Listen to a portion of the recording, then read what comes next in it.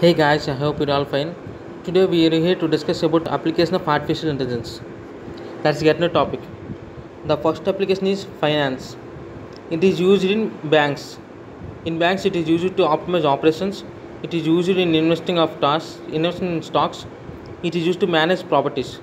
Whereas in the financial situations, it is used to detect changes and claims.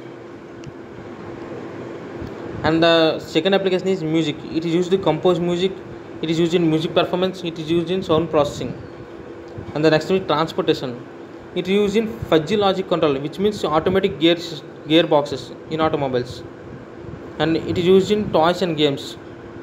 It is used in video games like it will act as an opponent. The machine will act as an opponent in video games.